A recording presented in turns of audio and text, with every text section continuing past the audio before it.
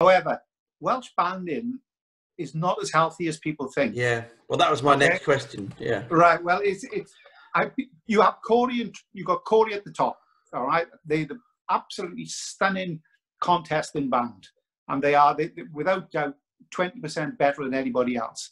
Okay, absolutely fantastic. Then you've got Tredegar, and then beneath that, then you've got to search for real top class bands.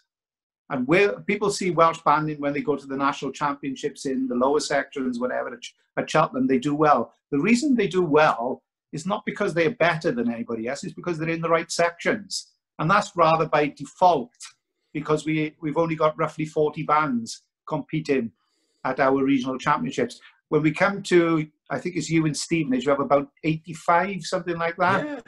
Okay, and you have a lot of section bands of whatever, and a third section. You have I've seen bands going up in London.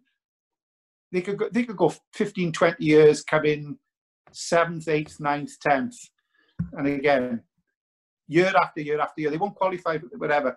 And again, in the championship, and the problem lies in the championship section. Everybody thinks they're a championship section band, and they're not. You know, we need to be realistic of where we are, what standard we are, and then that will filter down. And then you'll have more success. Because people, as we said, with individuals, we just need to be realistic about where we are and how good we are, both as individual players and as bands. Once we do that, that's possibly a problem sorted. And as we discussed earlier in this lockdown about starting from the bottom, let's build from the bottom and go up, you know, get that pyramid going, you know, which was absolutely true. So tell us about your role at Tredegar now then, because you still are involved with the band and people might not know that. So I'm going to ask you, what do you get up to there? Not as a player. As I said, I gave up playing 15 years ago. Once the soprano parts, I blame people like Mike. He used to put too many. Once they started putting too many top C's in places, that was the end. That was the end of me.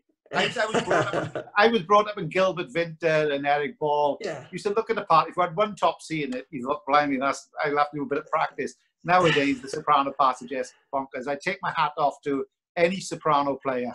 Okay, they deserve everything. You buy them drinks for the rest of their lives because they deserve it all. So, once I gave up playing, I took a break from the band, and then when Iwan Fox came in 2008, he asked me to come back to help out a little bit in the back room, and I became, first of all, the chairman, and now I'm the vice. You could tell when age comes to you become a vice president, and it's usually because they want some money off you. So I'm still involved in the band. I'm the person who goes over to check on the band room, clean the toilets, put the Hoover over once a week. I do that, and I'm delighted to do it. Write about the history, but I also help them try to get some of the projects that Tredegar get involved in. You know, we were involved in. You may have seen us. You may have seen me actually playing for about 10 seconds. We were on Brassic 2 on Sky. Okay, yeah, that's right. So we appeared on there. We were there all day filming. And of course, you think, blimey, we're going to be on telly. And then you find out you're on television for about 5 seconds. So you get involved in doing that's the type of things I like doing. Getting the band involved in good musical projects, things that we did with the Rambert Ballet, the Pride film, those type of things. That's the thing that interests me. Yeah, I'm lucky. I used to.